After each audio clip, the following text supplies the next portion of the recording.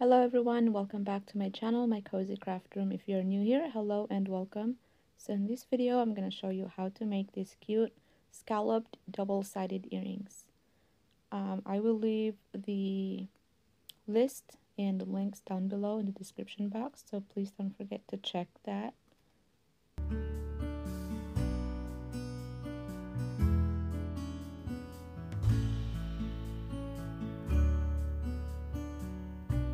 So if you don't have a heat press, just use your regular iron, and for Teflon you can use a parchment paper. That will work as well.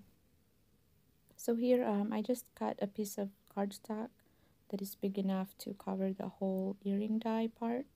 I use this to minimize the waste so that I don't have a lot of scraps, and that way I can get more earrings or bows, whatever it is that I'm making, more out of one sheet.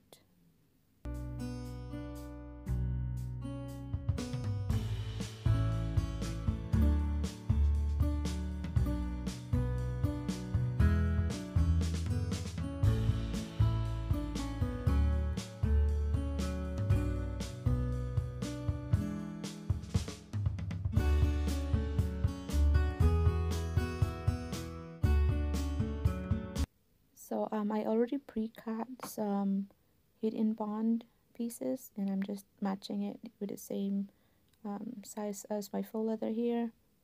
Oh, and make sure that you don't have an overlap, what do you call that, heat-in-bond, because that will stick onto your mat and it's annoying to get it off. So here I'm just putting heat on it, not a whole lot, just enough to make the heat-in-bond stick with the faux leather.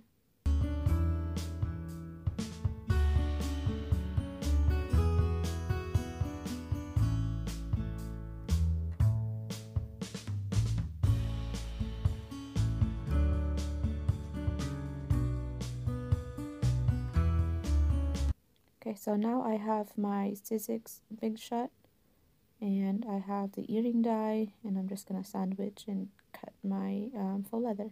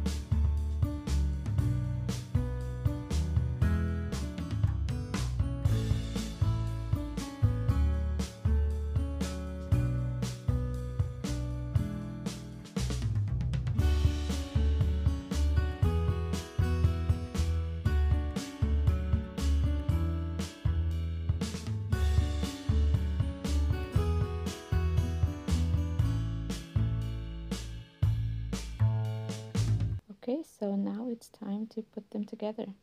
I'm just putting some heat onto my pieces with the heat-in-bond, and then peel off that piece of paper that's protecting the adhesive part.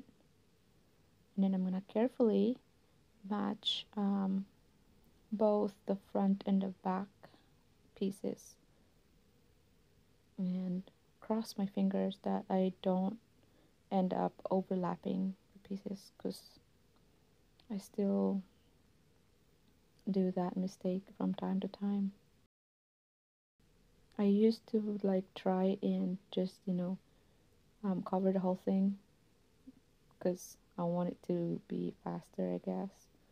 but I ended up wasting a bunch of them because when I left the Teflon part, my pieces were crooked and they were overlapping, and trimming was not gonna fix it either. So yeah, just take your time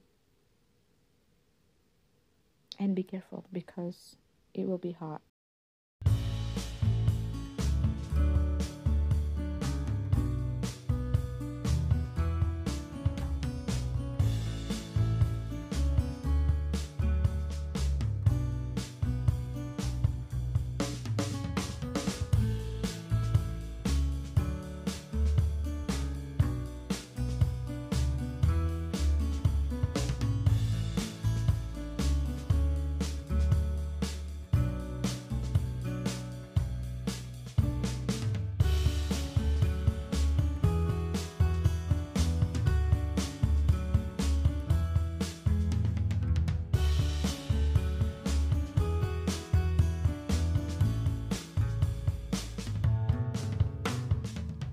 So now I'm gonna put my hardware.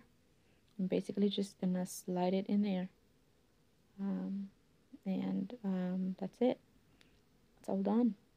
Although make sure that the hole is not bigger than the ball on the end of that earring hook, because if not, then your faux leather piece would just fall off.